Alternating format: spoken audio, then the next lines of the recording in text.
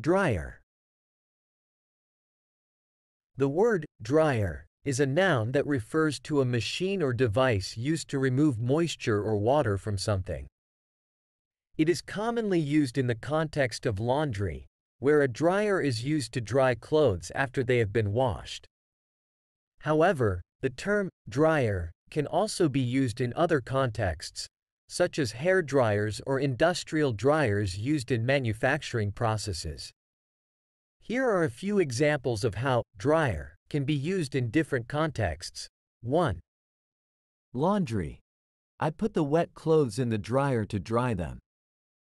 In this example, the word dryer refers to a machine that uses heat and air circulation to remove the moisture from the wet clothes. 2. Hair care. She used a hair dryer to dry her hair quickly. In this case, dryer refers to a handheld device that blows hot air to dry and style hair. 3. Manufacturing. The industrial dryer is used to remove moisture from the raw materials before further processing.